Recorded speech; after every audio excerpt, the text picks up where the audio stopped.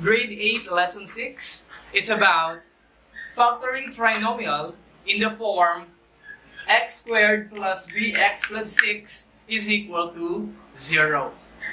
So in this case, pansinin natin na ang value ng a natin ay 1. So yung katabi ni x squared ay 1. So i-factor out natin siya. So paano yon? So napakadali lang ng lesson na ito. Basta alam nyo kung paano mag-factor out ng numbers. So number 1 tayo. X squared plus 8x plus 15. So i-factor out natin siya. Ang technique natin, kunin natin lang yung factors ng ating constant or the third term. Ang factors ni 15 can be 15 times 1. Tama? 15 times 1 is 15. Pwede namang 5 times 3. O kaya 3 times 5. 15 pa din yun. Ang pipiliin natin dyan ay kapag pinag-add natin yung factors, dapat lalabas yung middle term. So ito, 15 plus 1, that is 16. Hindi naman siya equal kay 8. So mali na siya kagad. Next, 5 plus 3 equal siya kay 8. 8 ba yun? So tama. Ito yung factor natin ngayon. So ilipat natin siya, gawin natin factor form. So dalawang parenthesis. Yung isa ay x, x. Saan galing si x? Kung ano po yung variable natin sa first term. So x times x, x squared. Then kopyahin lang natin yung factors ng ating constant. So positive 5, positive 3. Yan. So ito na ngayon yung ating factors. X plus 5 and x plus 3. Next, number 2 tayo.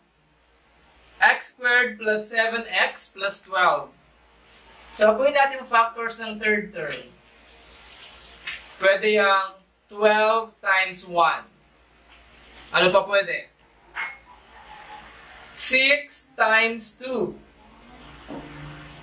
Tama? O kaya 2 times 6. Okay lang yan. O kaya 1 times 12. Ano ba yung factors ni 12? 4 times 3. Tama? 4, 8, 12. O kaya 3 times 4. At natin ngayon, dapat 7 ang lumabas. Kuha nyo na? So ito, pag inad natin, 13. Mali si 13. Hindi sila equal. 2 plus 6, that is 8. Then, next, 3 plus 4, 7. 7 ba yun? Ayan. Tama. So, ang factors natin ay x, x, then plus 4, plus 3. Ayan. Okay, number 3 tayo. X squared minus 6x plus 9. So, kunin natin yung factors ng ating constant term na si 9. That can be 9 times 1. O kaya 3 times 3. Since positive siya, pwede niyang negative 1 times negative 9. O kaya negative 3 times negative 3. Tama? So, alin ang kukunin natin dyan? Pag pinag-add dapat natin, ang sum niya ay negative 6. Oh. 9 plus 1. 10. Hindi siya pwede. 3 plus 3. Positive 6. Ang kailangan natin ay negative 6. Pwede ba siya? Hindi. Dapat sakto tayo, negative 6. Next. Negative 1 times negative 9. Positive 9 yun. Negative 1 plus negative 9. Negative 10. Hindi din pwede. Negative 3 plus negative 3. Negative 6. Parehas? So, negative 6. So, siya yung kukunin natin. So, gawa ng dalawang parenthesis. Factors ni x is x times x. Then, kopahin natin siya. Negative 3. Negative 3. Ayan. Paano pag negative 14 yun? So that should be not factorable. A constant. Next, x squared minus 2xy minus 99y squared. Factor out natin. Negative 99, that can be negative 99 times 1 o kaya negative 1 times 99. Ano pa? Negative 9 times 11 o kaya negative 11 times 9. Meron pa ba? Wala na, yun lang. So ito, add natin, negative 99 plus 1, negative 98, hindi siya pwede. Negative 1 plus 99, 98, hindi siya pwede. Kasi hindi naman equal dito. Negative 9 plus 11, positive 2. Eh, negative 2 yung kailangan natin. So, hindi siya pwede. Negative 11 plus 9, negative 2. Pwede? O, parehas na ngayon. So, siya yung factors natin. So, mangyayari, we have x, tsaka x. So, negative 11, positive 9. Pansinin na may y tayo. So, lalagay din natin si y, then y. Ayun. Last example.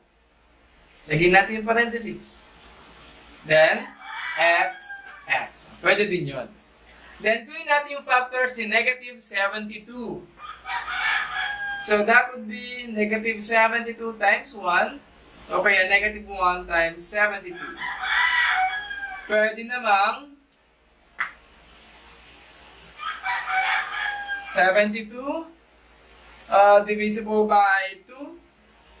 So, 36, no?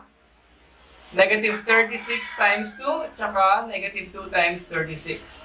Parang nalayo pag pinag-add natin 6, so cancel na natin sila. Gusto natin mas madikit na number. 72, tingin ninyo.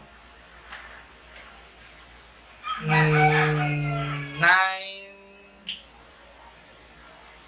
18, 27, 36, 45, 54, 63, 72.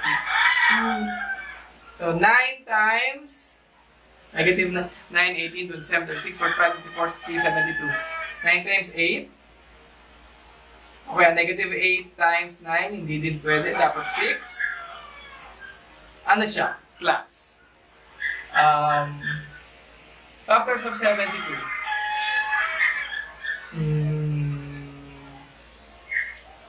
Sige nga, prime factorization tayo. So, 36 times 2. 36, may factor yan na, ano factor yung 36? So, 18 times 2. Si 18, may factor na 9 times 2. Si 9, 3 times 3. Yan. So, yung factor natin can be 3 times 3, 9 times 2, 18 times 4. Can be 18 times 4. Pwede na ba? Hindi pa. O kaya, 6 times 3 times 2. 3 times 2, 6 times 2, 12. Ayun. 12 times 6. Yan, 12 times 6 lang pala. So, positive 6, negative 12. Check natin. 12 times 6, 70, 12, 6, 72, tama.